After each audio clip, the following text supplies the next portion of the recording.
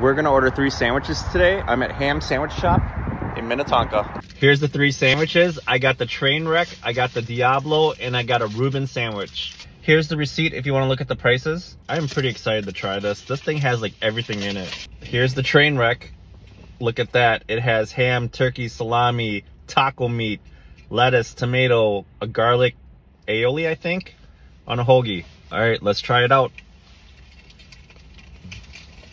This is definitely the first time I've had a deli sandwich with taco meat on it, and I'm trying to decide how I feel about it. You can definitely smell the garlic from the garlic spread.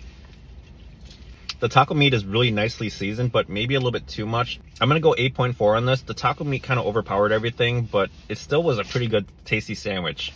Here's the Diablo. This is their most popular sandwich. This thing looks pretty good. So this one has smoked turkey, spicy jalapeno bacon, chipotle mayo, pepper jack, lettuce, tomato. I think that's everything. Let's see how this one tastes. I forgot to mention the hoagie bun. Super soft, great hoagie bun. Right off the bat, I taste the chipotle mayo and I taste the spicy jalapeno bacon, and that's like a marriage made in heaven. One more bite. Zoomy, you'll get some turkey.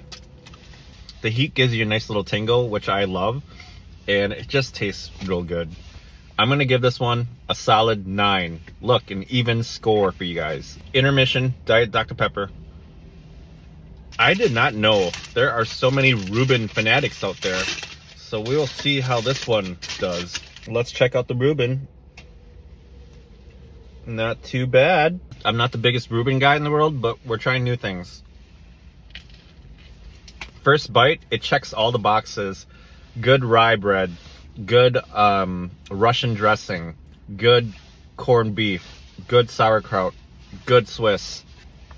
We're getting a little drip action here, which is always a good sign. It's a good balance of everything, so if you want to try a Reuben sandwich somewhere else, give this place a shot. Let's see, what should I give the Reuben? I'll probably give it an 8.7. I just realized I didn't get a ham sandwich at Ham's Sandwich Shop. Damn it.